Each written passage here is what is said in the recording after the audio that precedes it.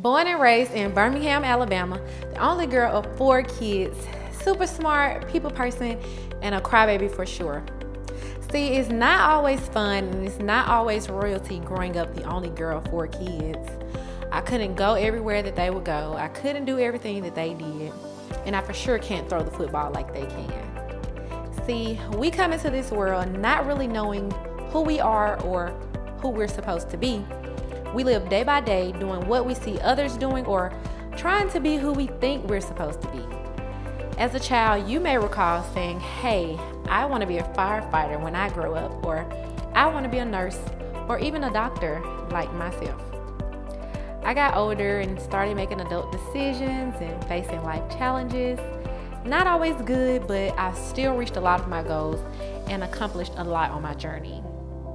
I won speech contests, essay contests, crowned Miss Lawson State 2011, and I've even served in the United States Air Force. I'm now a mother of 2 beautiful souls, business owner, and a recipient of a bachelor's and master's degree from the University of Alabama at Birmingham. Now that I'm a part of the John Maxwell Team, I've been struggling writing my first speech. Not real clear on what to talk about, not sure which story I wanted to share. It's been so many years since I've given a public speech, and I've been through so much since then, I just wasn't sure I was prepared. However, God's grace is more sufficient than anything.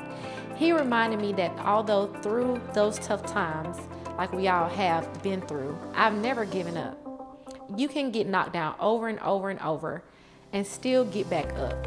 It's because pain will push you into your purpose. God said, I've given you everything that you need to prepare. I've been preparing you your whole life.